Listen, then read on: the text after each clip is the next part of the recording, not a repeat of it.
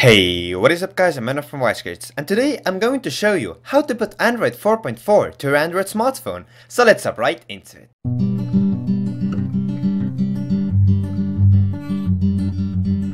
Android 4.4 KitKat is officially announced, and today I'm going to show you how to install Android 4.4 to your Android smartphone.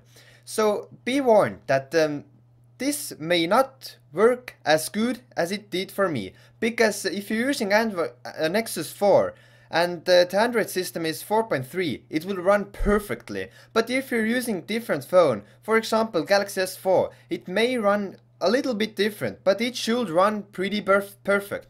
So what you want to do is download the first link, what is in the description below, what is the Google Home, and this should give you the Android 4.4 launcher. It is really gorgeous and I really like it. So if you swipe it left, you will see the Google Now, and if you swipe it right again, it will show you the Home. So here I'm showing that I'm really using the Android 4.3, so there is no Android 4.4 to my Android system. So I have linked all in the description below, so do check it out. So there are the email, gallery, Gmail, Google Play services, what you definitely need to download to use the Google Now. And also the wallpapers and everything about it, even the Google keyboard. So here I'm really impressed with the Android 4.4. It is really snappy and quick. If you want to add wallpapers, widgets or settings, you just tap the home screen.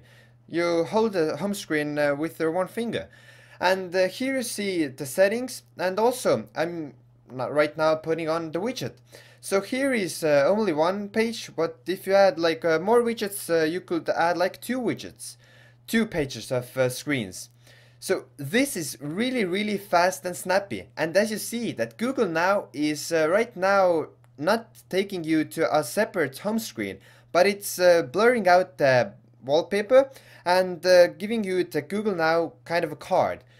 So Google Now has bit improved with the new Android 4.4.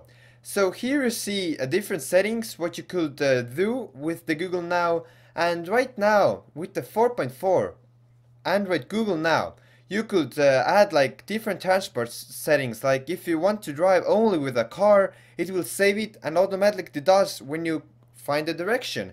So here I'm changing the wallpapers. There are really gorgeous wallpapers with the Android 4.4. And one thing what is changed with the Android 4.4 or generally is the new Google Hangouts, which is a lot better because it is implemented with the SMS.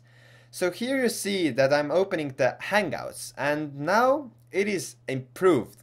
And if you want to share your location, just tap the one button.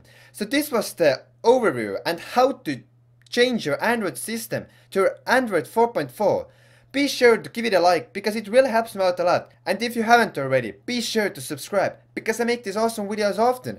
And Nexus 5 review and all the tests are coming out soon. And thanks everyone for watching, and I'll catch you later in my next video. Peace.